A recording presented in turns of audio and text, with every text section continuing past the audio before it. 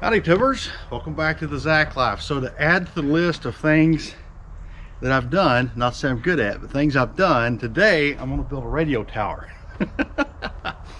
So I've done a little bit of experimentation with some SCADA systems, remote controlling things and data acquisition type stuff, and I've had really good luck with it. I've got sort of a test thing or whatever, a test lease that I've got set up. I've had running for a few months and bought some software, and works pretty good. Did some basic tank tank level monitoring some tank level monitoring and some pressure readings and a few things. And I've also done some experimentation in the last few years with cameras, and I've had really good luck for me with the cameras. They seem to really help me out. When it rains or something, it's muddy, you can't get to where you want to go, you could just get on the computer and look at a camera, look at a well, look at a side, and make sure that it's running, make sure nothing's leaking on the ground, there's stuff like that. And it saves you having to mud in there or ride a four-wheeler in somewhere or walk when it's raining.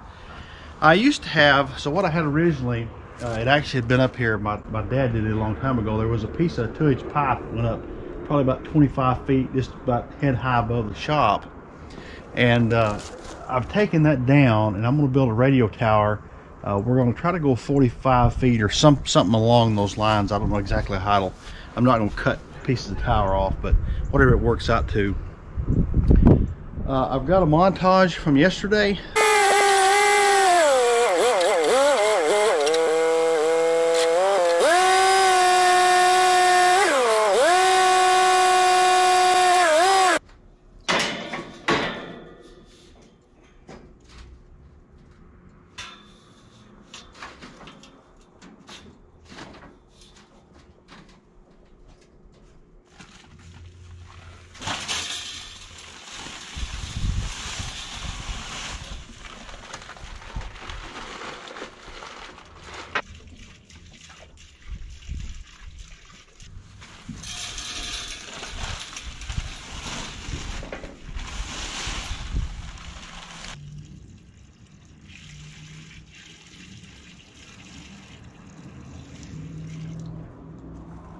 So this tower, I've got 5 pieces over there. You probably can't see it. It's right on the edge of my yard over there. But the pieces just stack one on top of the other. I got bolts that go in them. My plan is to put about 3 pieces up, and then I'm going to bolt it with some kind of bracket I'm going to have to rig up. That's why I've got the piece of the trim off the top of my shop there. I'm going to bolt it to the structure of my shop. Instead of running guide wires out and have guide wires in my yard, I can go up that, it's probably 16 or 18 feet or whatever it is right there at the peak of the shop, and then I can go up. This stuff is supposed to be good for 30 feet above your last tile point, whether that be the ground, just 30 feet just standing, or 30 feet above your top guide wire. So I'm gonna back the bucket up over there. I'm gonna do as much of this as I can out of the bucket truck without having to climb it, but I'll have to climb the end of it. I'm thinking I'm just going to stack a couple pieces a day. I'm about out of daylight. Let's get to it. Okay, so here's what we're looking at. That piece is what's seaming in the ground. You can see the top of them are kind of swedged down. And we'll basically just pick the top piece up and set it on the lower piece.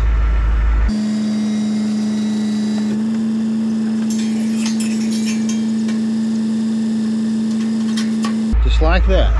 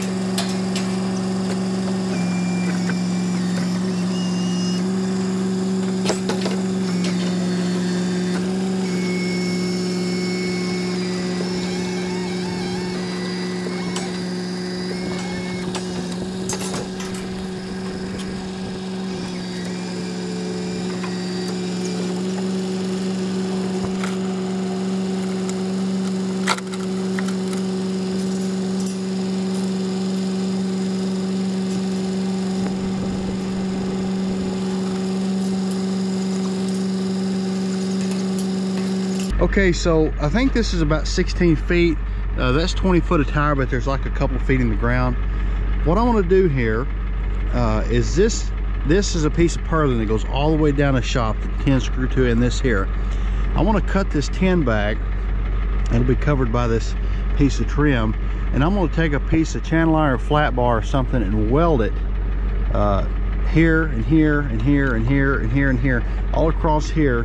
They come straight out with a piece of 2-inch pipe to another piece of flat bar, and I'm going to bolt this tower to that, basically that piece of pipe, and this will be make this really rigid where I can go from this point up. I can go 30 more feet. I'm not going to show the welding. It's hard to run a camera up here in the bucket. I put one on the ground, but the footage doesn't come out very good. I'm going to get that done, and then I'll catch you tomorrow or the next day, or whenever I get that finished, and we'll finish putting this tower up.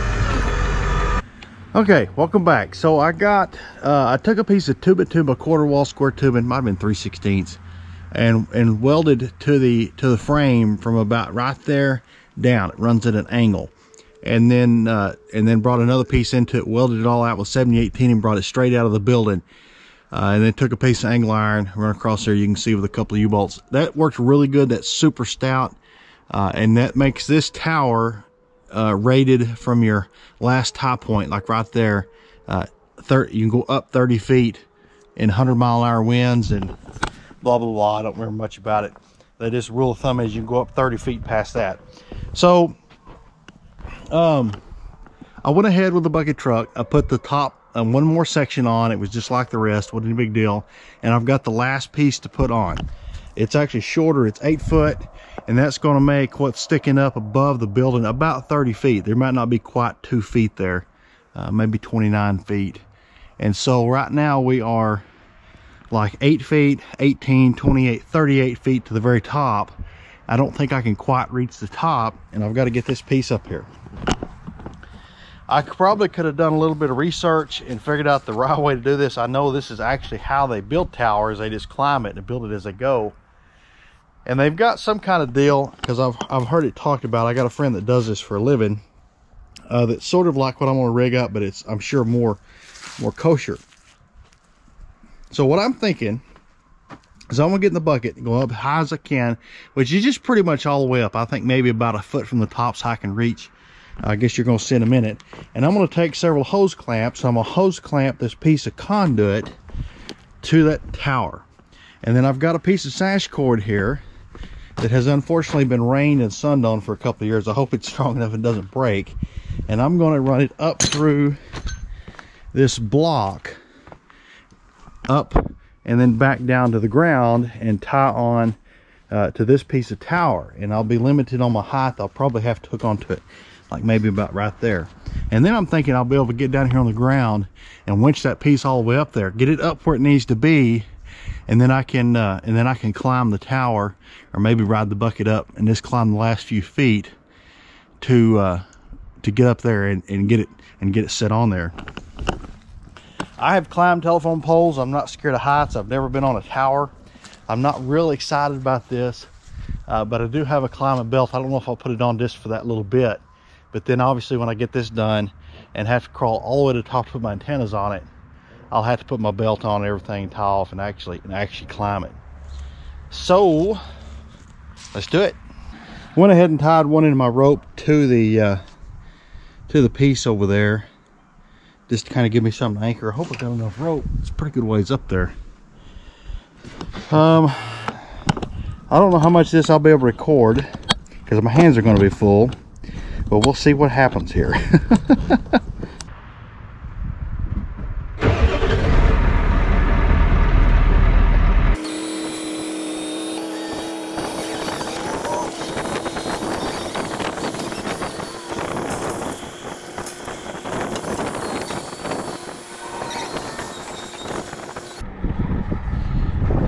Here I am. I need about 5 more hands here. Let's see.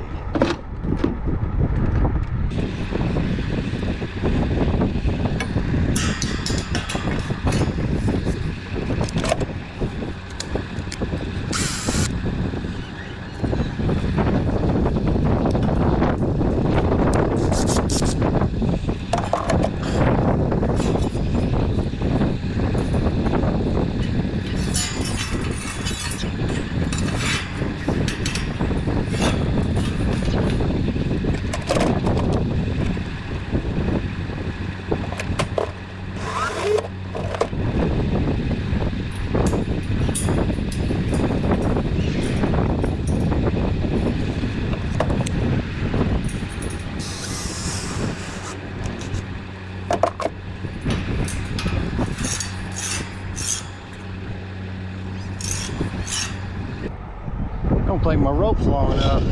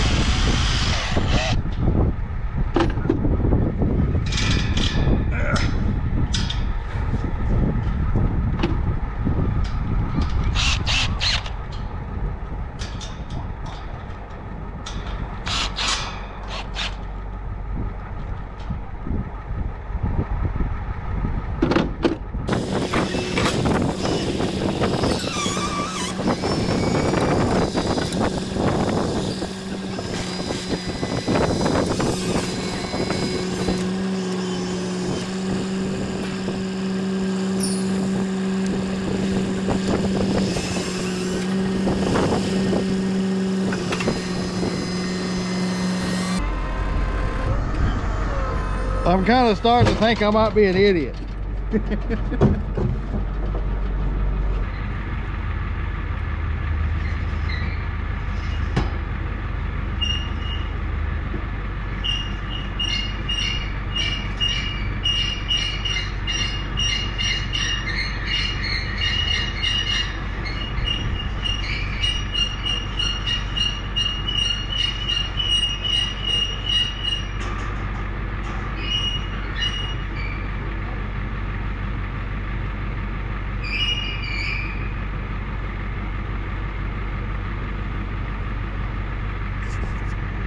Well, now what?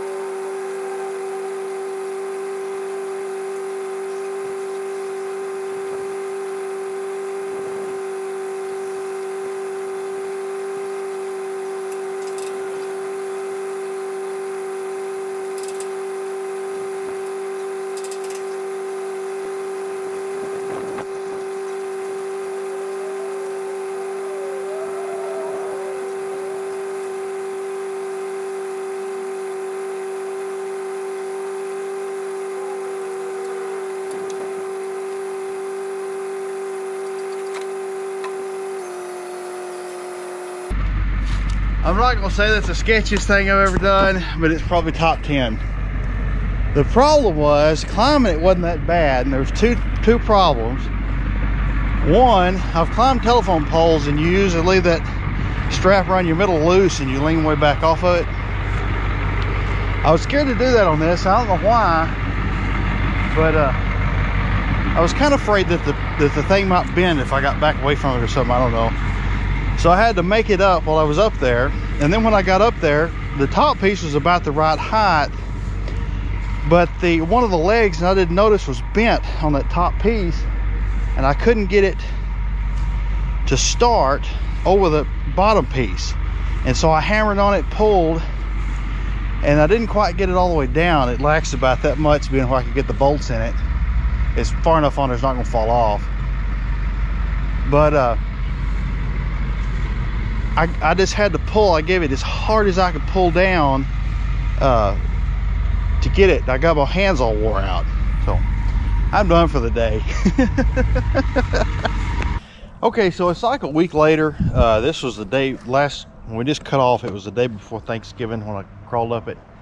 It's a little bit sketchy. The biggest part to me, I'm not scared of heights. I'm scared of falling. I guess anybody's scared of falling. but that tower moves so much. You get up there, and after I've been up there a few times, I've got several antennas on it. There's one looking this way towards the majority of my leases. It picks up, well, if you remember I did a video about the three-phase separator that was built in the 30s. I don't remember exactly the day. I've got an antenna on it. I got these two talking. It's about 9 miles, I believe, that direction. And then there's one that looks at one particular lease towards the north, and there's a different kind of antenna on the back. It's 2.4 gigahertz instead of 5. That's looking at my office. It's just a couple blocks right up there. But I'll be able to use that separator kind of like a radio tower. Most of my leases are within about a mile or so of it. I've got a backhaul to it, and then we're going to go out from it. I don't really want to get into the computer aspect of it because I don't know much about it. I'm barely smart enough to take a link like this and IP address it to where it'll work. I bought a program called what was it, DAQ Factory or something. It's a data acquisition program, and basically I'm looking to monitor some tank levels and stuff to make sure I don't have a water tank that's about to run over. You can also monitor pressures both on your water injection systems and your separators, and if you have a catastrophic leak, the pressure obviously will come down, and you can use that sort of like a warning device. Anyway, it's just kind of something that'll help me. You know, if the cost of labor is so high nowadays, it's not like it was back in the old days where you could hire a bunch of people. That's just not an option anymore to make an oil company work in today's economy, in today's world. And it's just one of those things that's going to allow me to take part of my job and make it more electronic, where I can sort of sit down in the morning and see an overview of everything before I go to work on something. And I might show a little bit of that at a later date, but it's just not something I really want to get into here. It's not something I know much about. I'm barely smart enough to make the computer aspect of it work, and it's just well, it's just not something that I'm really that interested in. For one thing, I just wanted to do his job. But anyway, I guess I'm about done with this. I've got like I say, I've got 3 antennas running. It's just power over Ethernet with 3 Ethernet wires. It runs into a little, I call it an office, though it's not an office of any kind. It's inside my shop there. And then there is a switch and some power over Ethernet injectors, and there's actually buried Ethernet cable that's buried up here that comes out actually in my closet in my bedroom, and that's where the modem and stuff is for my DSL. But I guess that's about it. Appreciate you watching. I'm still doing some electrical stuff. As I kind of explained, videos might be kind of hit and miss for the next few months, and it takes me a little while. It takes me a couple of weeks to get a video out, so after I get back to it, it'll be a little while before I sort of get back in a groove. You know, it takes you gotta, you know, video for a week and then edit for a few days, and it takes 2 days to upload on my DSL. But anyway, appreciate you watching. We'll catch you here in a week or two, and catch you on the next one.